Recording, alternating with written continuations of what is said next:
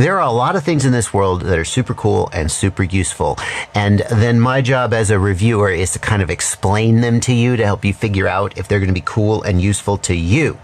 But sometimes something comes along that is cool, useful, and so dang simple that basically all I have to do is show you that it exists and then point you to where you can go buy it. I'm Joshua Bardwell, and you're going to learn something today. This right here is the OMNIFIXO Maker's Third Hand Kit. And for me at least, the main place it's going to be used is for soldering. Here's how it works. Each of these little hands is a spring-loaded grabber, where you could put anything in there like a wire or a circuit board or anything, and they come with these magnetized bases like so, which lets them articulate any way you like.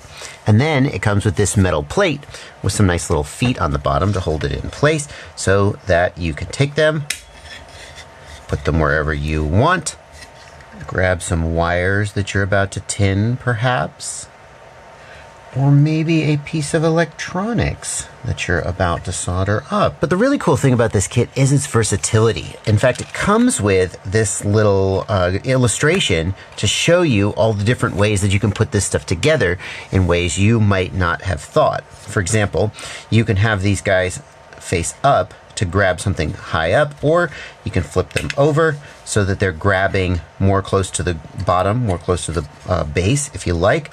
You can take them and you can stack them so they can be like even more articulated.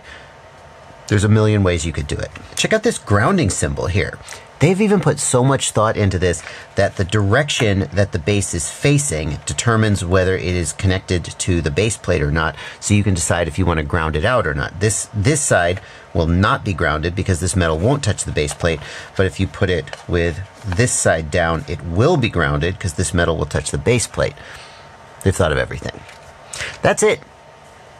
As soon as a member of my Discord server showed me this, I immediately went out and got it. I can't tell you how many times I have struggled with soldering things where I wished I had three hands, but many third hand tools just don't have this kind of versatility, and I always muddle through.